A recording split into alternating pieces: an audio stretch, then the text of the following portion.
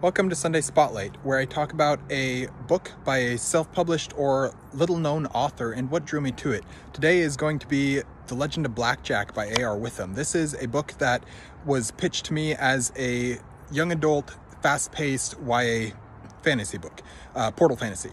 I think I already mentioned the YA part, but yeah, anyways, it's a portal fantasy, and it sounds amazing. I love portal fantasy. I love fast-paced books. YA fantasy oftentimes works really well for me, but also I talked to the author a little bit, A.R. Witham, Andy Witham, and also to Andrew from Andrew's Wizardly Reads quite a bit, and they both really loved this book, and several others that I've talked to in the booktube community have really loved it, and so it just sounded right up my alley, and so I picked it up, and so far it's fantastic. I'm almost halfway through it right now.